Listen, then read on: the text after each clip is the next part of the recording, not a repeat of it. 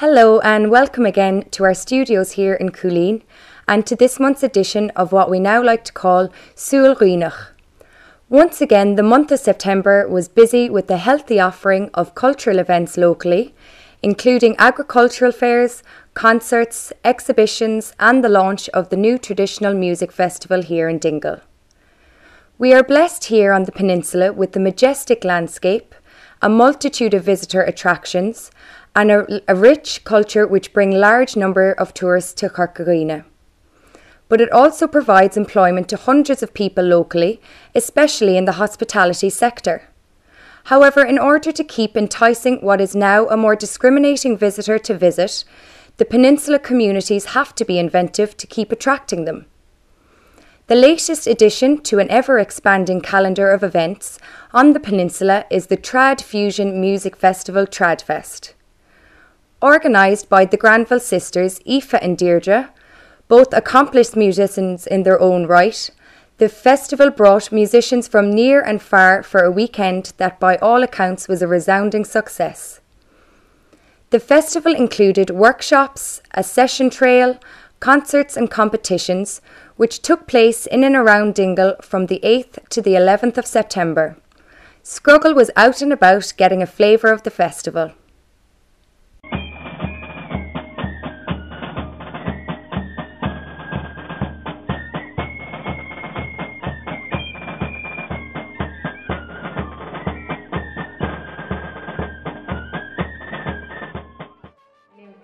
I'm from Dingle originally, but moved back home here 2 years ago. I was teaching and I studied in Cork City, so just moved back to teach secondary teaching in the public school in Dhuibhneach. And I played classical music and traditional music since I was very young, but when I went to college I kind of focused more on traditional music and harp would be my main interest.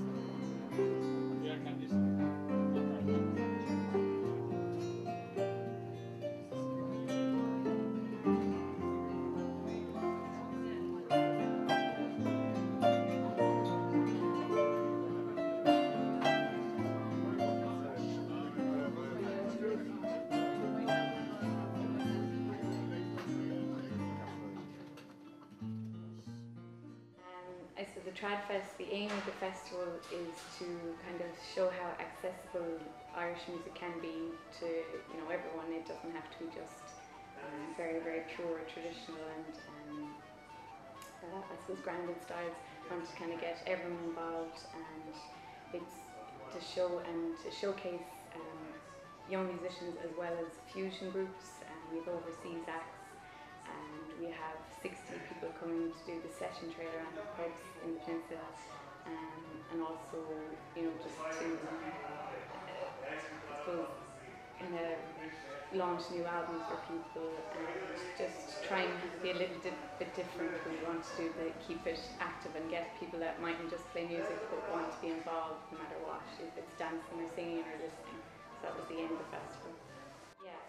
Originally what we wanted to do was we were just going to organise a concert. The group Can, who were playing on Saturday night at the festival, they're a Scottish-based group and we wanted to get them over to play in Dingle, and then when we had booked them we thought, well, maybe we'll make it a weekend thing, so that was how it came about, and we just established the Dingle Trad Fusion Festival company, and then it just grew from there. We were a load of people, there was phenomenal interest in, I suppose people loved Dingle and wanted to come down, so that's why we organised the session trail, and the community really got involved, the pubs got involved, and we were very lucky that we had no funding in the beginning, but then the brewery and the brewing company Jerry Sullivan gave us support, and also Fault Ireland for marketing, and Éalú that was Ross and Gulf, so we're very thankful to them because it's made it much easier for the festival run. Without them it would have been very hard really. So, that was, we hope to keep going now. I mean, it's been mainly me and my family with a lot of volunteer work trying to run it this year, but for next year now we'll have a full committee and hope to just develop and get bigger every year for the next few years.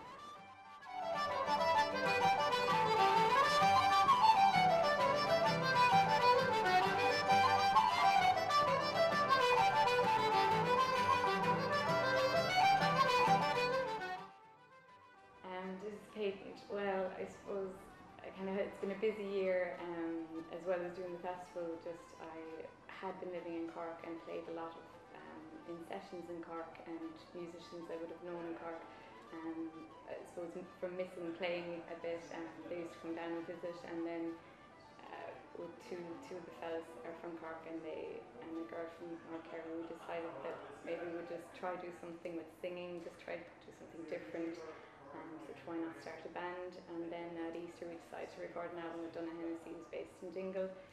So then we managed to get the album done, and we thought it would be very fitting to launch in Dingle at the Tradfest. So I suppose we're trying to do something new. We don't know if it's something that is could be liked or not, but we're keeping it not too trad, a little bit of pop influence, a bit of country influence, and a bit of Irish influence as well. We used to learn the Irish songs, so that's how that started. And I know we'd love to make a career from it, but who knows? We'll see.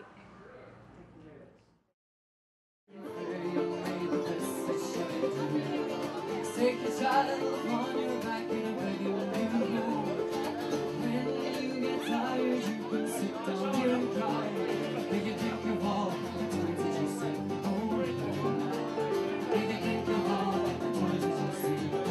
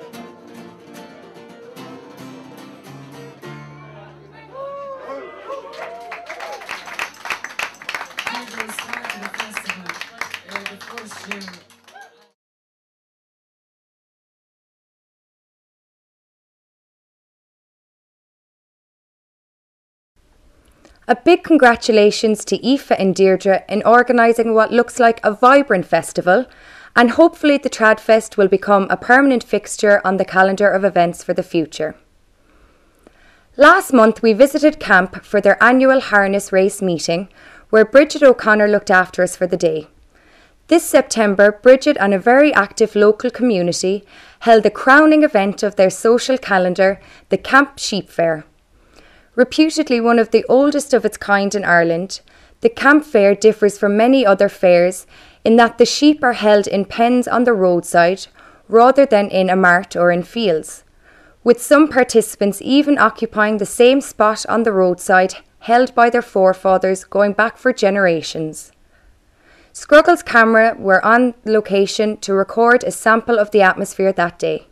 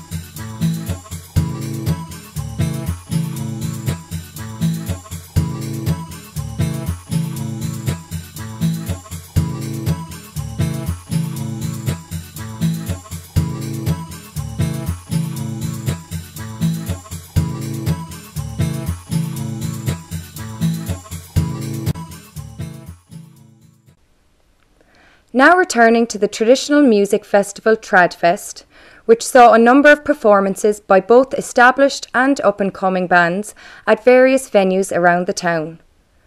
The concerts included performances by the band Can with their scintillating and hypnotic playing, Liam O'Mwenley of the Hothouse Flowers, and the newly formed Dhuibhneach's Patent, who launched their new CD in the Courthouse Bar. One band which also performed during the festival was the dynamic young group Éalú, who launched their debut album Escape in McCarthy's Bar. The band came into our studios where Eva Ní Thuilleabháin talked to them about their music and hopes for the future.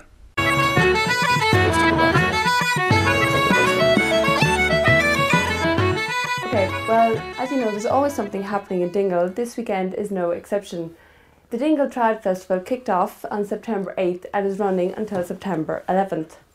Now, the festival offers a platform for traditional musicians and artists to showcase their talents. And joining me here in studio, I have one such artist and band, Éalú, who launched their CD in McCarthy's Bar last night. So welcome, lads. That's brilliant. Now, Cillian, you're closest to me here, Cillian King, so I'll get you to introduce the rest of the band. Okay, and on my left here, it's from Fermoy, Ryan Murphy. He Okay. plays the pipes and the saxophone and the flute. Here's our piano player, Francis Ward, from Glenarm, County Antrim. And on the far end is our percussionist and baron player from Ennis, Dhuibhneach. Very good. Now, Éalú, which is of course Escape, and Escape is the name of the CD you launched last night. Where did the name come from? I think Ryan. I can feel that one. I had to put a band together for a dance show years ago, just like for a one-off gig, and they wanted the band to have a name. So I was in Limerick at the time, and we were passing this bus, Éireann bus, and it said Éalú on it, and I thought that would be a really cool name for an album. Oh no, not an album, a band. And so we did the gig, and we kind of... We basically got the name off the back of a bus. Very good. And how did the band form? Because I know you're from different areas and things. Yeah, it very different. As Ryan said, it formed kind of 5 years ago, and then we all kind of met each other in Limerick as we were studying, and so we kind of liked playing with each other, and we liked kind of new creative ideas. So we went with that, and so the music that we play is totally different. So it ranges from traditional to kind of more jazzy stuff to ballads and all that stuff. So the instrumentation as well it's totally mad with concertina and pipes and saxophone and drums and Yeah. And talking about traditional music, I know you describe music as traditional music, but traditional music is a very broad term to describe music. How would you describe your music more specifically than that? I don't know. It's kind of the love child of Moving Hearts and Plankstick. Yeah, we kind of look at the broader spectrum of all the music and stuff like that, and kind of dip into other artists and their styles, and like kind of mix it with our own interpretations and interests and stuff like that. We listen to loads and loads and loads of different kind of music. Yeah. So a lot of the music that we play in the band would be kind of written by the three lads here, and then we might find something that we really like that hasn't been really heard before. So kind of put it out there as well. And what kind of music do you listen to? Who would be your musical influences, if you like? Well, we'd all have to go one by one. Yeah. Like I've a massive interest in kind of mainstream music and old rock and roll and jazz kind of stuff. So like even one of the songs is written by a jazz blues singer called Jesse Fuller. Okay. And I originally got it. See, my older brothers were big into music as well, but not essentially Irish music. There was a lot of kind of rock and stuff being played when I was younger, and I got one of the songs from Eric Clapton recording. Very So good. that kind of shows like they just Yeah. threw the Yeah. idea out of see if we wanted to do it. And Yeah. since Ryan plays the sax as well, we thought it might work. And Yeah. so and then plenty. It's really 50-50 the kind of music I listen to, Irish music and everything else. A bit of combination, yeah. So kind of take some influences from that. And Yeah. try and incorporate it in some way. Yeah. That's what we're trying to achieve, and we're trying to develop another stage as well, because you know the traditional music has to move on a bit and has to develop. So this is what we're trying to do as well, and trying to come up with new ideas that kind of someone hasn't necessarily done before. Yeah. Do you find it difficult? I know traditional music, what you do is very unique, and I've listened to you, and you say that in your bio it's traditional music with a twist, and you do have that, definitely. But in a sense, it's not really the music that the mass listen to. Do you find it hard to break into the music industry with the music you have? You know, it's different type of music. It is the way, like the way Irish music was maybe 30, 40 years ago. Bands like Blankstein, bands, the Botty Band, there was much more of a public interest, I think. Yeah. Like people that didn't essentially play Irish music or listen to it still knew all about these bands like Paul Brady and the Irvine. They knew about these people. Whereas now, I think culture that people have changed. I think they've moved on. Yeah. That Irish music isn't as big a deal as it was. Or it's not looked at the same way, maybe. Yeah. Yeah, exactly. As in that you can't touch with it or you can't mess with it. But it's not. I don't think it's as serious as it was back in the 60s and I think 70s. even though the music has evolved and we've all evolved, the whole outlook on it has completely changed. Okay. And it's going the opposite way because the music is changing massively now more than ever, I think. Yeah. So many new bands, new ideas are coming out, and that's so busy. And then the interest, I think, isn't the same. Okay. And who are your followers, do you mind? It was funny. We did our first launch there a couple of weeks ago, and we did it at the All Ireland Fleadh actually. Oh yeah. And we didn't really know. It was very much testing the water, as in who would be our followers. But it was hilarious. Like if you looked at the crowd, it ranged from kind of 17, 18-year-olds all the way up to kind of 50, 60-year-olds. And the kind of our parents' generation are kind of really enjoy our music, especially the songs, because the Donovan song that Killian sings. You know, one of his big hits was Catch the Wind. Okay. That's the song we do a version of, and which would have been our parents' generation, really. Yeah, and that kind of generation would remember it, and that would generate an interest from them. Okay. That, you know, songs like that are still being sung, and for a band, quite a young band, that are still bringing back stuff like that. Yeah, so we're finding our market is pretty spread out at the moment. We're still trying to find it. We still don't really know. And last night in McCarthy's bar as well, it was very spread out as well. It ranged in ages and nationalities and music taste all over. Like. And when you're trying to promote yourselves, do you think the Irish media are fair to you? Do you think they give you the support you need as traditional artists? It's a very difficult market at the moment, because it's very difficult to gig and to kind of get people to your gigs. I don't know, we haven't really tested a whole pile yet. I haven't really had the opportunity. Yeah, we're kind of starting to put that together now. Okay. We do a lot on the internet really at the moment. Yeah. That's where we're tracking down people and kind of showing people our music really. So that's how you promote yourself, is it? Yes. Yeah, self-promotion It's at the very early moment. days, like the album's Okay. not even out a month. Yeah, that's true. It's still very baby steps. Like, Okay. So tell us about the album. When did you start with the album? When did it all start? I think we're arranging It was sets January? years. Well, when we started recording, but like the sets, me and Killian were putting them together. I was 16 and he was 14, and we were sitting in his kitchen putting the tunes together. And there's still sets from those days that we still play. That was when it kind of started, when we had the idea for the concept of So it. And that's about 5 years ago now. yeah. So it's been a kind of work in progress for a long time. It's always been there. It might not have been the priority all the time. You know, we'd school and stuff, but it was always in the back of our minds that it would be done. And who writes the songs? I wrote one song, and then the other two, there's a Donovan song that we cover and the blues song. But I kind of wrote one in the same vein, or attempted to write one in the same vein as the blues one, because I thought since Ryan played the saxophone, it's so different.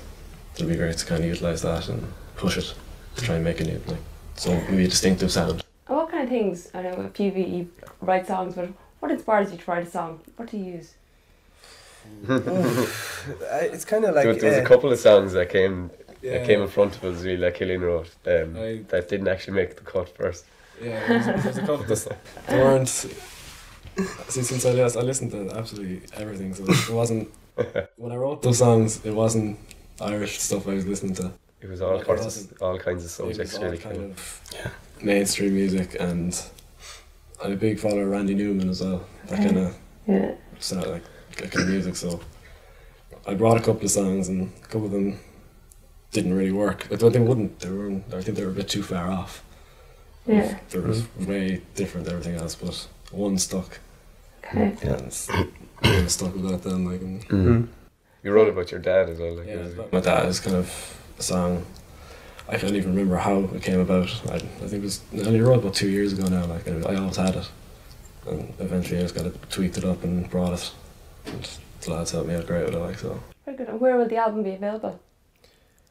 Well, we're looking into distribution at the moment, so it'll be available in all the shops. But at the moment, we're selling it directly from our website, Which is it's éalúmusic.com. Okay. Forget about the www. Well, we've shortened it down. éalúmusic.com. okay. Yeah. Very good. And can I ask you? I always want to ask musicians about this. What do you think of programs like the X Factor? I don't know about that. It's kind of more entertainment than a Yeah. real music show. It's entertainment for people, you know. It's I wouldn't be a big fan of that. No. You wouldn't. I don't know. the music we listen to. To break into the music industry, isn't it an option for them? You know. Yeah, I appreciate that. What they do is hard. Those auditions are incredibly stressful. I can imagine. Like Very testing mentally as well. I'd say. and you know, what they show, what they probably cut out in interviews and stuff. They can make someone come across totally different, and it is difficult what they do, but yeah, it's a lot down to them. They have a lot of control, you know, yeah. because they can take a small bits of your Yeah. interview or your audition and make you sound amazing or Yeah. not.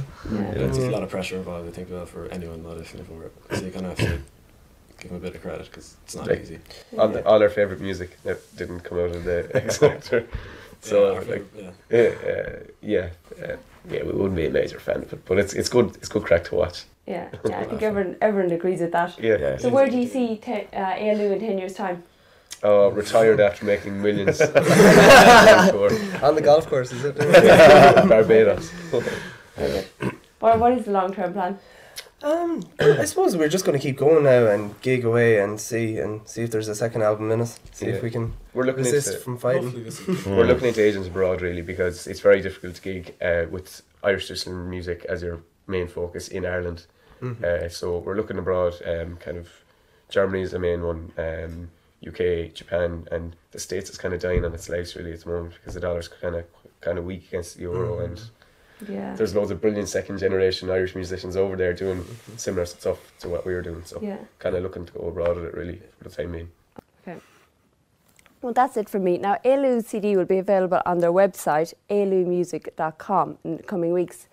Now, Scrogall TV would like to wish the Dingle Tradfest and the committee all the best this year and the coming years with the festival. So that's it for me. Good evening, Slán go fóill.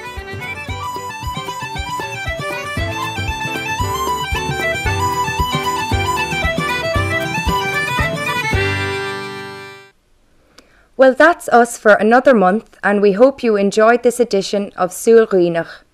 We'd just like to thank Chris May for the background photographs we've used for the last 3 episodes. We encourage any of you out there that have any photographs that you think might suit the programme to please get in touch with us. Also, don't forget, if you're out and about with a camcorder recording any local event and would like a platform to show it to the greater public, that's what we're here for. We can help you plan your piece or assist you with editing it if you're not up to speed in that department. Thanks again for looking us up. Slán go fóill agus go dté tú slán.